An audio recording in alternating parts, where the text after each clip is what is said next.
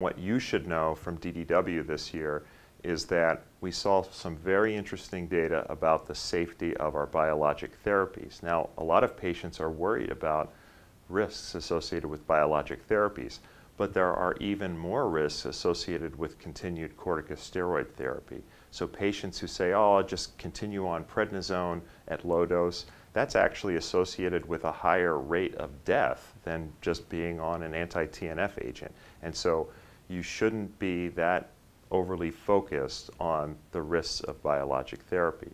We also learned about some of our newer agents. There's a drug called ustekinumab and also one called vedolizumab, and there were reassuring studies about the safety of both of these medications and that they may have fewer infection risks than some of the other biologic therapies.